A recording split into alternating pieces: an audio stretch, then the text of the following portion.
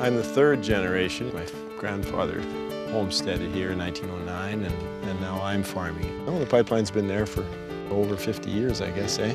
It's a joint operation between the landowners and the pipeline company. It's worked out well, I think. We've been here for, I hate to admit it, but a little over 40 years. We do both farming and livestock.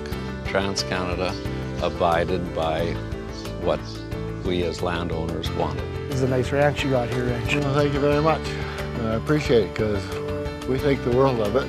We have about 40,000 acres here. All north of the river? Yeah, all north of the river.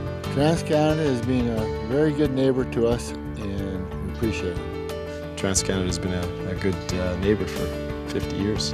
Our relationship with TransCanada has been really good.